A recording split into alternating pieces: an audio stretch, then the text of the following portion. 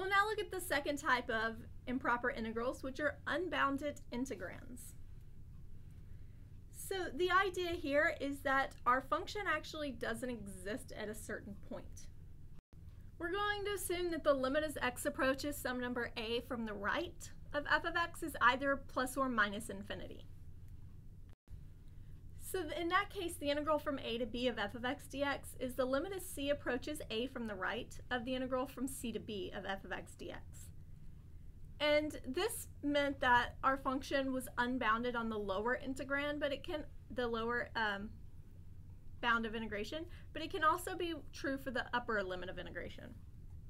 This time we're going to suppose the limit as x approaches b from the left of f of x is plus or minus infinity. In this case, the integral from a to b of f of x dx is the limit as c approaches b from the left of the integral from a to c f of x dx.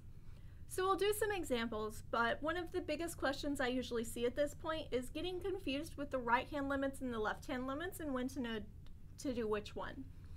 So hopefully as I do some examples, I will explain exactly how you can figure out whether you should have a right-hand or a left-hand limit.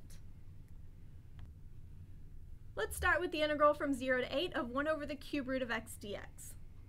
This function is not defined at the point 0, which is why this is an improper integral. So we're going to have to take the limit as c approaches 0, and this does need either a right or a left, but I'll talk about that in just a second.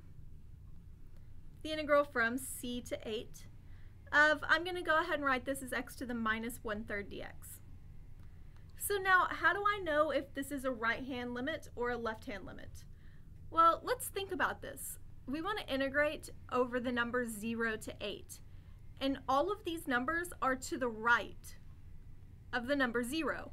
So I'm going to want to take this limit to the right, because all the numbers that I care about are to the right of 0. This is now the limit as c approaches 0 from the right of, we're going to add 1 to the exponent and divide by that number, between c and 8. So we have 3 over 2 times 8 to the 2/3 minus the limit as c approaches 0 from the right of 3 over 2 x to the 2/3. Sorry, I mean of c to the 2/3. If I evaluate this first term, I will get 6. And the limit is c approaches 0 from the right of 3/2 c to the 2/3. Well, the 2/3 power of 0 is going to be 0 times anything is 0. So we have 0. So our final answer here is just 6. The next one, I have the integral from 1 to 2 of 1 over the square root of x minus 1 dx. And before I deal with the bounds of integration, I'm going to realize that our function here, we need to do a change of variables. We need to do a U-Substitution. I'm going to let u be x minus 1, and then du is equal to dx. This then gives me the integral of 1 over the square root of u. I'm going to write that as u to the minus 1/2 du. As x is 1, u is going to be 0, and as x is 2, u will be 1. So this time we're actually undefined at 0. So I'm going to take the limit as c approaches 0, the integral from c to 1 of u to the minus 1/2 du. And once again, we need to think about, is this a right or a left limit?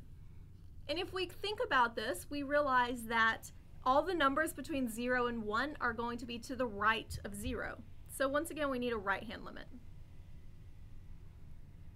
We then have the limit as c approaches 0 from the right. We add 1 to the exponent and divide by that number between c and 1. So now I have 2 times 1 to the 1/2 minus the limit as c approaches 0 from the right of 2 times 0 to the 1/2. This is 2 minus c to the 1/2. 2 minus 0, So our final answer is 2. Now let's look at the integral from 0 to pi over 2 of tangent theta. We know that tangent is actually not defined at pi over 2, so we're going to take the limit as c approaches pi over 2 of the integral from 0 to c of tangent theta. This time, when we think about it, all the numbers between 0 and pi over 2 are to the left of pi over 2, so we're going to take a left-hand limit.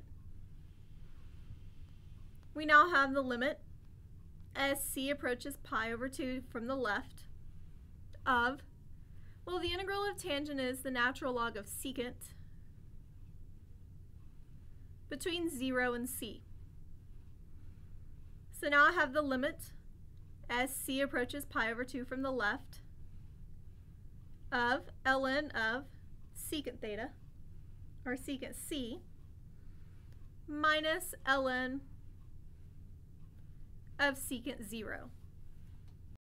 We know that secant of 0 is 1 and ln of 1 is 0, so that gives us a minus 0 on the right-hand term.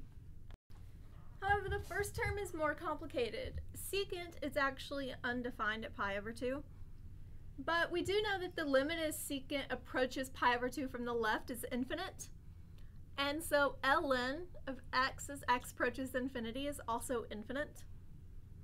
So our integral here is just infinite.